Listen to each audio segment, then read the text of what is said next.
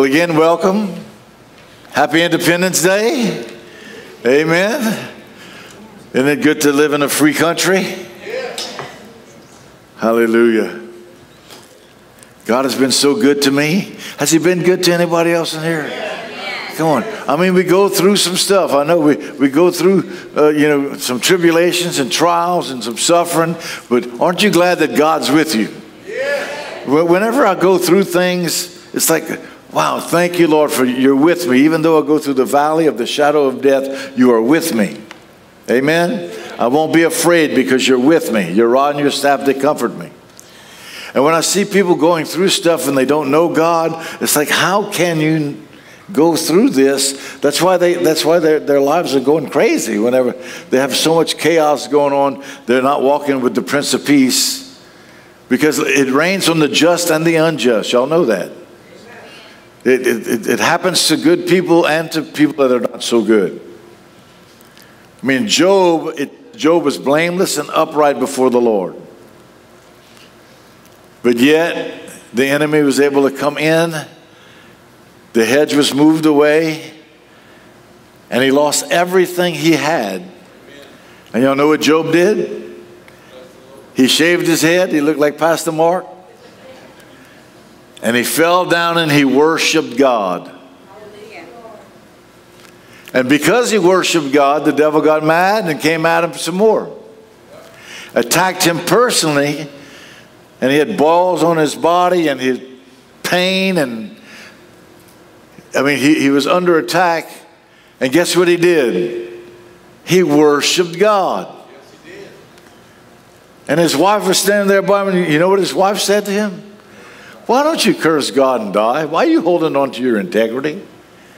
Because God's more important than all these things. When we get the revelation that God is not the one who takes life, that God is the one who gives life, we'll worship him. That's why when we lose a loved one, don't get mad at God and separate yourself from God, because God's the one that's keeping them for you to be with them. Amen? When tragedy comes, don't say, well, I don't believe in a God anymore. Well, you're going to miss out on eternity with the ones you love. God knows more than you. How many of y'all know that? How many of y'all believe that God really loves you? We just sing about it. I really want to be where he is. And for the Christian, death means a transition from this life to eternal life. Now the world and the devil will try to lie to you and say there's no such thing as life after death. That you're just dead. Listen to me very plainly. There's no such thing as dead. You go on living. And I actually was watching, while I was studying this week, I was watching a video of a bunch of important people, professors and PhDs, and got all them letters after their name and all that. And they were being challenged with all the scientific proof that people live after they die. Because when they die, they have these near-death experiences, that they have all of these amazing experiences that they cannot explain. I mean, it's unbelievable some of the stuff that they shared, that they've discovered, that people that die here know something that's going on across the country. I mean, there's one story. I'm just going to give you this little story. One story, this woman was having open heart surgery, and she died for a little while. And she had a friend, and she said, who was alive when she was supposed to be alive when she was in surgery. And when she came back, she said, my friend met me and talked to me and says, tell my mom and dad I'm sorry I wrecked the red sports car that they bought me, and that I love them. She had no idea the wreck happened while she was having surgery.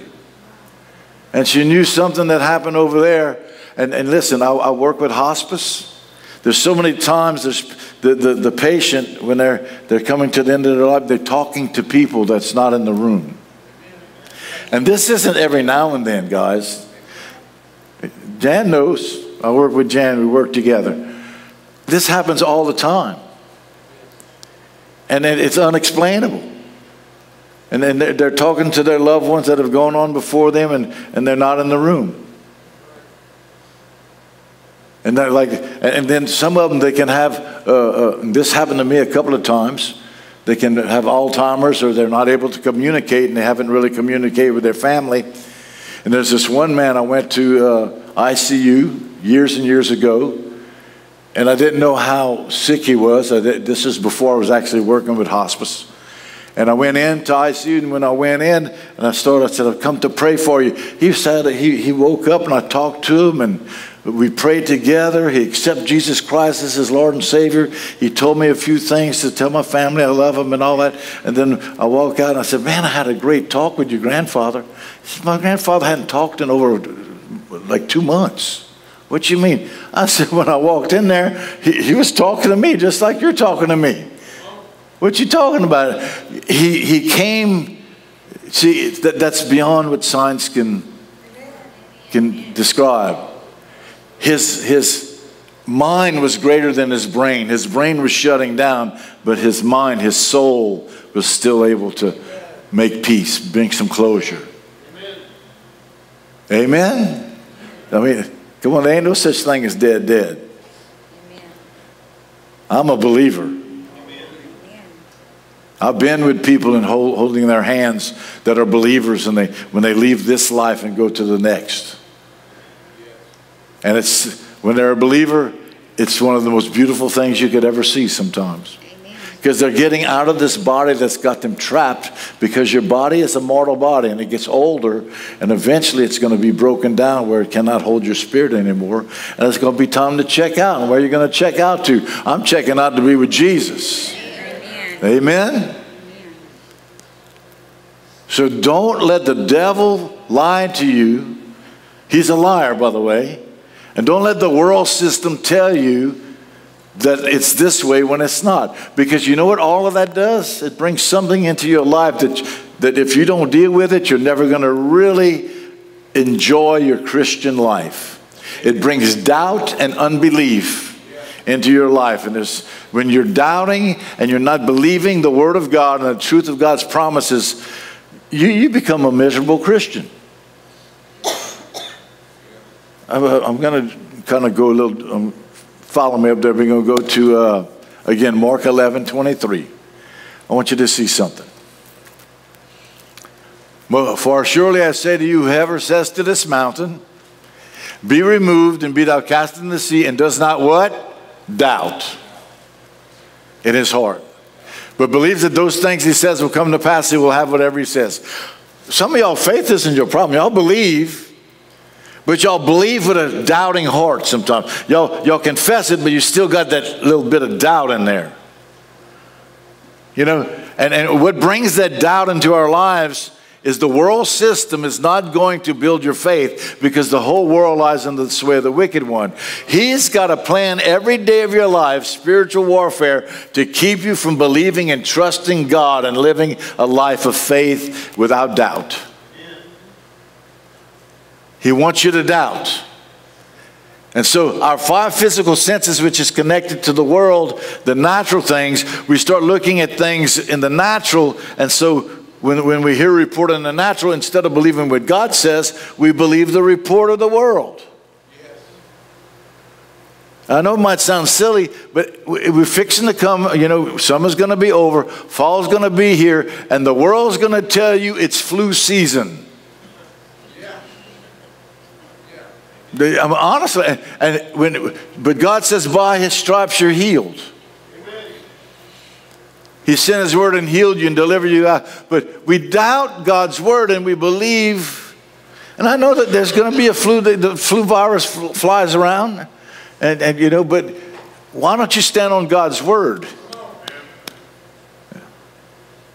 And I'm not against doctors. That's obvious. Amen. I'm not against medicine and all those kind of things. But put your trust in God while you're going through anything that attacks you. You're a well person, a healed person, fighting against the sickness that's trying to attack you from the enemy. And he wants to attack you first in your mind. He wants you to doubt God's promises. The power of your words are, I mean, I've taught several weeks on that. And one of the things I know that how it works is from the time I was a little boy, my daddy used to say over and over, he said, I know that if I just make it to 50 years old, I'm going to be satisfied. He kept talking about dying at 50 years old. Guess how old he was when he died? 50 years old. And just 3 weeks before he dies, he's going around telling everybody that bye and making peace with everybody. It's like he already planned. He was checking out at 50 years old. He didn't know how. He got on the open heart surgery table, and there they cut his aorta, and he hemorrhaged to death on the table. It was supposed to be a routine open heart surgery, if there's such a thing. We told him bye when he went in, and he never came out. Just his body did. Come on. I like what Psalms 91 says. With long life, he will satisfy me and show me my salvation. But you see, the enemy, there's the enemy. How many of y'all know there's the enemy? He's going to come and he wants to get you depressed, oppressed. He wants to demonize you. And some of y'all, some of us, we get depressed and all of a sudden, I'm just going to give up. He's got you. Don't give up. Somebody say, hallelujah, I'm free. I'm not giving up. See, you're free to make a decision. And the power and the will to live is one of the greatest things I've ever seen in my life. And I'm talking from experience. There could be somebody, and I'm going to talk a little bit more, Jan knows, somebody that's sick, and it looks like they're going to pass away today, and they call all the family together. But she ain't ready to go today. So 2 days goes by, 3 days goes by, 4 days goes by, 5 days goes by, and finally the nephew or somebody or the grandson shows up. It's like she's been waiting for the grandson to show up. That happened with my mom when David, her grandson, showed up. 15 minutes later, she was gone. He flew in from Japan to see her before she passed. She was waiting to see David. And the will to live, or what she wanted, it's amazing. But you can also give up. And with faith, sometimes that's what happens. You'll have a loved one that's real sick and they're pain. All this is going on. They say, I'm ready. And I've talked to some of them as a chaplain. When they say they're ready, they're ready. And I mean, they talk so positively about their faith and the Lord and the afterlife, and you know, that's like they ready. I mean, I said, well, I'm ready to go with you. Let's hold hands and go on in and be with Jesus. You know, that's how strong their faith is. But when you doubt, the doubting keeps the promises of God from manifesting in your life. So sometimes we need to not just work on our faith. Faith comes by hearing, and hearing by the word of God. But doubting comes from hearing the evil report, the wrong report, that there's no way out. When God says, with every temptation, every test, God says, I will make a way of escape. Amen. So if we do not doubt in our heart, but believe that those things we say will have whatever we say. Doubt. Unbelief. Again, the devil is a liar. And so whenever you believe in God, when you want to trust in God's promises, we've got to get out of our mind that the only way we can get what God promised is if we're perfect and we're holy and we're, Mr. Goody Two Shoes. We don't ever do nothing wrong. That's baloney. You cannot earn the promises of God. It's all by the grace of God that you have anything that you have. Now let's start with verse 2. My brethren, count it all joy when you fall into various trials, when problems come. That's what he's talking about. Knowing that the testing of your faith produces patience. How many of y'all love patience? You need to learn to exercise your patience. You don't need any more patience. You got it. Just exercise it, okay? Amen. So whenever things are slowing you down, you say, this is a good opportunity to exercise my patience. Pastor Mark does that all the time. Repent for lying. And let patience have its perfect work, that you may be perfect and complete and lacking nothing. If anyone lacks wisdom, how many of y'all need to know a few things? Let him ask of God, who gives to all liberally without reproach, and it will be given to him. Let him ask in faith, listen, with no doubting, for he who doubts is like the waves of the sea driven and tossed by the wind. So you release your faith, but you got to deal with your doubt. You got to believe what God says more than the report. And you begin to act on it. Now he says, he's going to go on to say, we're tossed to and fro. Like he says, and then he says, for let not that man suppose he will receive anything from the Lord. When we let doubt in, we stop our receiver. You got to believe that you receive it and you shall have it. But whenever you don't believe that you're worthy of it, that's doubting, and therefore you're going to stop what God has for you. One of the greatest revelations I got in my entire Christian life, I'm fixing to give to you. And if you get this, it can change your life. Some of y'all know this.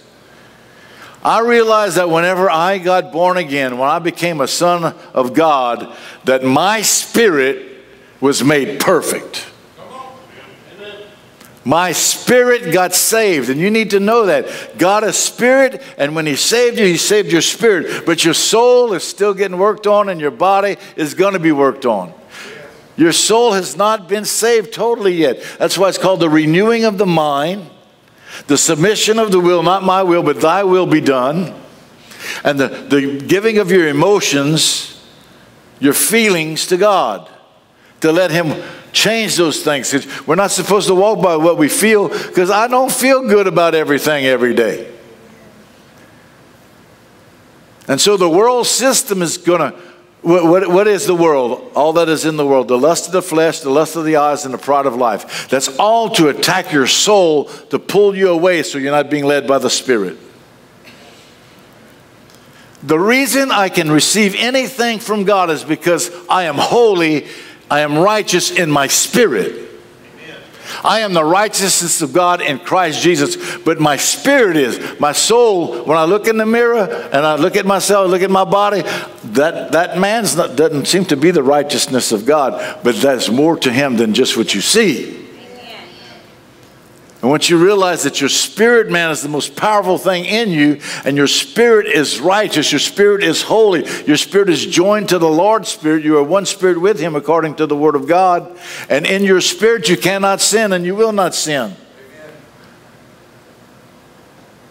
Therefore, I receive not from out here, I receive from the Spirit of God that's on the inside of me right here. And I need to let him flow through me. If the same Spirit that raised Jesus Christ from the dead dwells in your mortal body, he shall quicken your mortal body. He'll make it alive, is what it says in Romans chapter 8. Your body is the temple of the Holy Spirit. God's Spirit, that eternal life, is in you, and he has joined it to your spirit, and you are an eternal being. And this isn't something he just decided to make up as he went on. God made provision for everything you need before he even made you. Now, y'all get that in you. That's good right there. He created the heavens and the earth. He created everything. The last thing he created was man in Genesis 1:26. Let us make man in our image according to our likeness. Let him have dominion over the fish of the sea, over the birds of the air, over every creeping thing that creeps on the face of the earth. Then it goes on and says, God blessed him and said to him, be fruitful and multiply. He took him and put him in the garden. And when he didn't say, well, once he made man, he said, oh, you know what? I think I'm going to have to feed him. Let's plant some trees. The trees were already planted. Oh, he's going to need air. Let me make some air. Nope, there was already air there. He's going to need to drink. Let's make some water. No, he already made the seas and the rivers. And he made everything that was needed for man before he ever put man in there. He says, I know what you have need of. He says, I know it before you even ask me. Not just, God is able to supply your needs.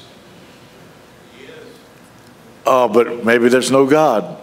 Well, isn't that pretty amazing how all this stuff works good from some big explosion? Darwinism, they want to believe in the theory instead of the truth. We're talking about being set free today. You shall know the truth, and the truth shall make you free. John 8:32, you shall know the truth, and the truth shall make you free. So he says, this man is double-minded, unstable in all of his ways. Verse 8. Then he goes on to talk about how temptation comes. And it's not God tempting you. The devil's the tempter, but he's going to tempt you with those things that you desire. God can't tempt you with something you don't like. Y'all get that? I mean, if you hate drugs, he's not going to tempt you with drugs. But you might love money, so he'll tempt you with money. Go with me to John chapter 8, verse 31. John 8:31. Jesus said to those Jews who believed in him, if you abide in my words, you are my disciples indeed. And you shall know the truth, and the truth shall make you free. Now, John 14:6 says, I am the way, the truth, and the life. No one can come unto the Father except through me. This is eternal life, that you may know him, Jesus Christ. Amen? So when you know the truth shall set you free. How many hours in your life have you spent on this, learning this book? If faith comes by hearing and hearing by the word of God, how much time are you finding out what God actually says to you? If we really believe it's true and that it will work in our lives when we receive it and believe it, we ought to go digging in it to find out what it says. Amen. I've been saved over 30 years. I've spent a lot of hours in this book. And I'm going to tell you right now, when I believe it, it works. Amen. When I doubt it, it doesn't work so good. But I'm going to tell you right now, I can give you some testimonies of what God has done for me, and I'm going to tell you, he's not finished with me yet. He's going to continue to do more. Amen? And when God blesses me, some people don't like it. You know how much I don't care what they think? Amen. So when you start talking about the goodness of God, the people who don't really believe it, the doubters, will want to attack you. You don't have to agree with me unless I agree with, I'm preaching a word, then you should agree, but if you don't, that's your problem. Amen. That means you're doubting what it says. Amen. You shall know the truth. Now that word know, y'all know what it means, like Adam knew Eve and she conceived. It means to become one with, to become intimate with the truth, to really know Jesus Christ. That is eternal life. You shall know Jesus, and Jesus will set you free.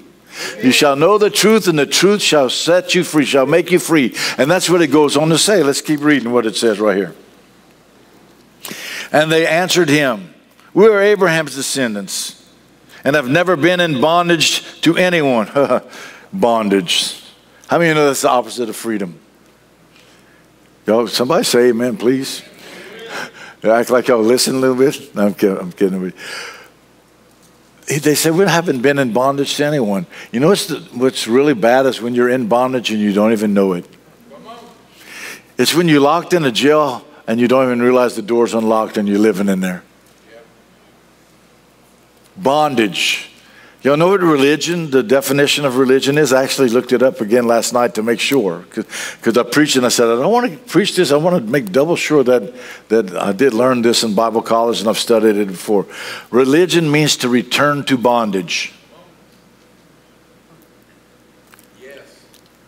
it comes down to bind oneself to. Now, true religion is to bind yourself to God. Yes. True religion is to make yourself one and become a bondslave of Jesus Christ. But whenever your religion is to bind yourself to a doctrinal system, you're putting yourself back into bondage. Jesus Christ doesn't ask you to follow a doctrinal system. He wants you to follow Him. He's a person. Amen? So we don't want to be putting ourselves back into bondage when you should follow the truth, make yourself one with the truth. And that is true and undefiled religion. It's to really know Him. It says to help the orphans and the widows and to keep oneself unspotted by the world. It says that in James. Only places where religion is used in the Bible that I can recall. Okay?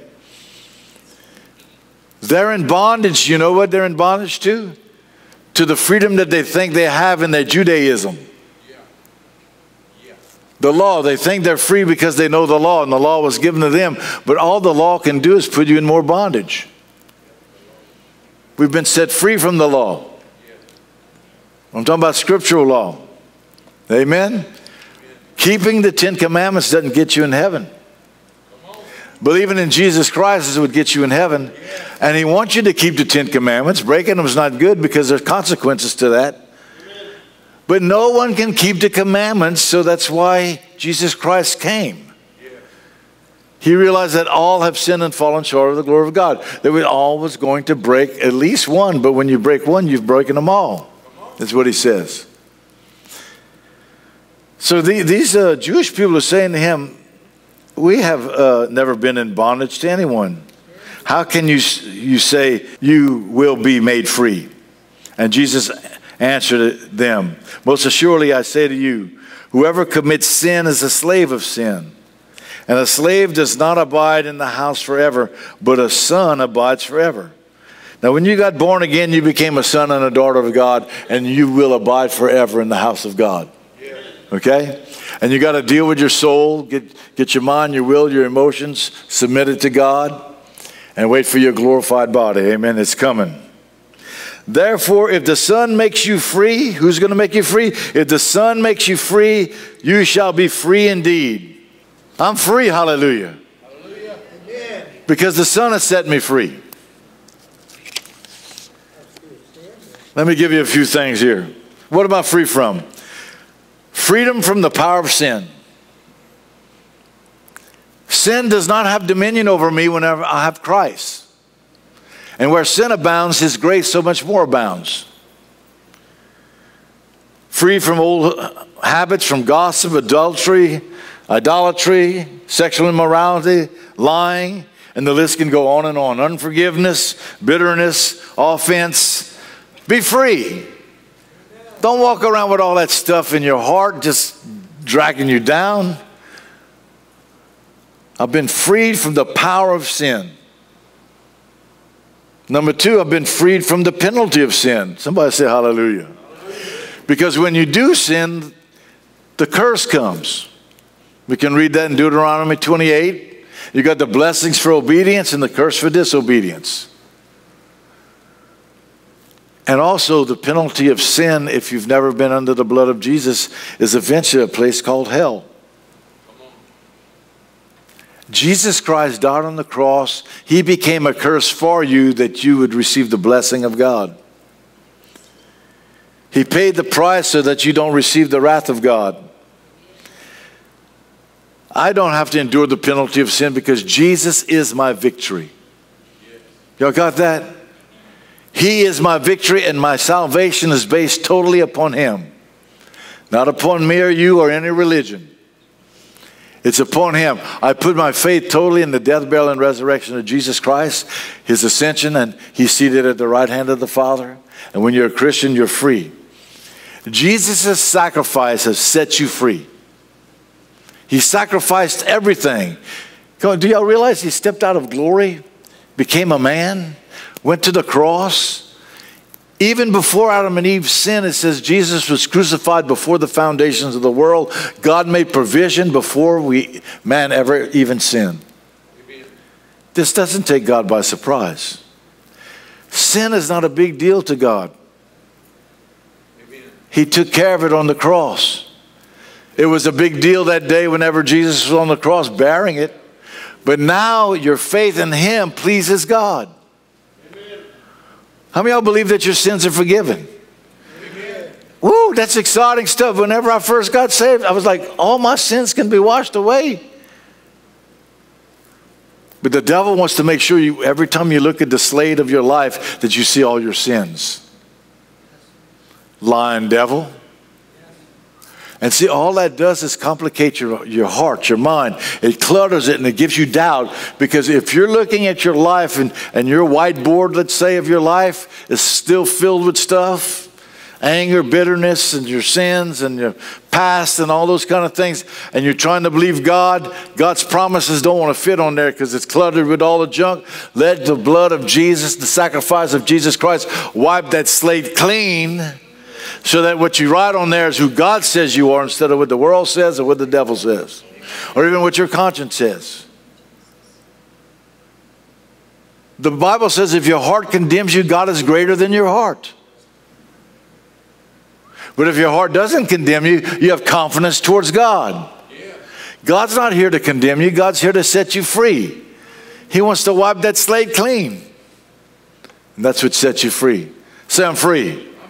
Come on, my slate got wiped clean, and whenever some junk tries to get on it, I get to wipe her out again. It's called repent. Amen. Confess your sin. He's faithful and just to forgive your sin, to cleanse you from all unrighteousness. Because once I wipe all that stuff off, I can see Son of God, healed, delivered, prosperous, victorious. Amen. I don't have to believe everything everybody else says. And you know, and whenever, like Stacy and I, we're married, so we interact more than anybody else in our lives, and we're trying to get our tongue under control. And we'll hear each other say stuff that we know we shouldn't be saying. But you know, I don't feel excited whenever she tells me I'm not talking right. Y'all know what I mean? But you know what? Whenever I'm saying something that's incorrect, or she said something, and you know, like what I preach, I try to live too. Y'all know that. Because I'll say something, she says, if you say so, thank you for that. Nothing ever goes right. If you say so, well, I rebuke that, I repent of that. That's why you got to watch what words are spoken to you and over you. And you don't receive stuff that drags you down. And you deal with it and you say who you are in Christ. It says, no weapon formed against me shall prosper. And every tongue that rises up against me, I shall condemn. I can't receive it. When we first got married, we had a wonderful prophecy given to us, written on 2 sheets of paper about how we miss God and this is going to happen and this bad thing's going to, all just negative stuff that was going to be happening in me and Stacy's lives. False prophecy. I still tested it. I called the people I can trust in the Lord. I called Philip. How many of you know Philip Baker? I read it to him. He doesn't even know who wrote it, but he described this person to the T. He said, that's a religious person that's been in your church that wanted to get up and talk, and one time you didn't let them talk and they mad at you. I'm like, how you knew that? He could discern it right away. So I don't let those words come into my heart. Amen? Everything everybody says to you is not God. Amen. Even if they say, thus says the Lord. Y'all do realize that, huh? Well, let me tell you what the Lord showed me about you. Okay, get ready. Because if not edification, exhortation, and comfort to you, it's not a prophecy from the Lord. Amen. Now, sometimes somebody's going to tell you something you don't like, but it's true. And you know it's true, but we don't like it when we first hear it. But when you know the truth will make you free. Amen. That's the difference. That's iron sharpens iron. Accountability, that's right. And that's how you grow. So it's a balance. But watch out, the devil uses people to try to pull you down. Why do you think that scripture said, no weapon formed against me shall prosper. Every tongue that rises up against me, I shall condemn. Now, y'all know words are seeds? So the longer you let that stuff, get in you, y'all know what I'm talking about? And you start worrying about it, thinking about it, it's germinating. And it's trying to get roots down in there. And you know what that does? It produces doubt in your life. When God says, I want you blessed, and somebody's trying to tell you that you're not going to be blessed, I'll take the blessing side. How about you? Yeah. Blessed is the man who puts his trust in the Lord. He's like a tree planted by the rivers of living water. Cursed is the man who trusts in man. Yes. He's like a shrub in the wilderness. I'd rather be a tree by the living water than a shrub in the wilderness. You know what that is? It's a tumbling weed is what a shrub in the wilderness. It just, wherever the wind blows is where it goes. Don't get anything out of this today? Amen. Whom the Son sets free is free indeed. Okay, the next thing, number 3. I am now, because of the gospel, freedom from the presence of sin. That's where I'm going to eventually be. I'm not there yet. But do y'all know that once you're glorified, say glorification. That's once you leave this life and you enter into eternity. It's a place called heaven that God's prepared for. We will be free from the presence of sin and Satan. Amen? Amen. Y'all know the Bible says we do not wrestle against flesh and blood, but against principalities and powers, rulers of the darkness of this age, spiritual hosts of wickedness in heavenly places. So, but do y'all realize that the enemy does use people? And you know, the church can say, well, does that mean they're oppressed, depressed, possessed? No, the word is demonized. When it talks about somebody being possessed, of what they're being demonized, it means a devil's in their life trying to destroy their life and destroy the ones around them. So the enemy will use other people. But you got to separate. So when somebody's attacking you, don't attack them back. Pray for them. Amen. And love the person so that the enemy that's using them has no power over your life. What do you think Jesus was doing on the cross? They are torturing him, and he says, forgive them, Father, for they know not what they do. When somebody's hurting you or doing something against you, or can you say, Lord, forgive them, for they know not what they do? Amen. That's maturity in Christ. Amen. And that's going to set you free from being in bondage. Amen. Freedom from the presence of sin. And why did Jesus Christ do all this? Because he loves us. He wants us to be free and have a free will. That's how important this is to him. The ability to choose. I've meditated on this many times. Once I check out of this world and I'm with the Lord, which is going to be a long time from now. Amen. Will I still be able to make my own choice? I mean, I'm going to be in heaven. There's going to be no sin there. And sin basically is you choosing other than God's will for your life. That's why I think we're down here right now. We're on a practice run. And when we get to heaven, we're going to find out every time we made the wrong decision that we're going to say, boy, I shouldn't have made that decision. And you're going to decide to always decide what God wants for you. If he takes away our free will in heaven, then we won't be able to genuinely love him. That's right. But you know what he's going to do? He's going to give us the desire, because it says he gives us the desire and the power to do what's pleasing to him. But you're going to have to ask for it. And it starts now. Amen. Lord, give me the desire and the power to do what's pleasing to you. Yes, amen. Because you can't do this without the power of the Holy Spirit. You can't do any of it without the grace of God and the power of the Holy Spirit. And therefore, when we're in glory when we're in heaven, we can always choose to do what's pleasing to God. Amen? I believe that. Once we see him and see how wise and how amazing his grace is, and to see all of these stories that the world thinks is a bunch of foolishness, is going to show us his true character and nature, the depth of his love. And when he's going to remove all of the things of the tempter, the devil's going to be cast in the lake of fire. And there's going to be that great separation, the judgment of God, the white throne judgment of God. And we're going to see him in his loving glory. My goodness, all you're going to want to do is worship him. When you get the revelation, I know we don't realize how long eternity is, but when we get to it, it's going to be amazing. Guys, your time is running out down here. Make a decision for Christ. Amen. Make a decision to do what he's called you to do. Amen. But when we get to heaven, time never runs out. That's right. Never. You can be patient because you got a lot of time in heaven. Amen.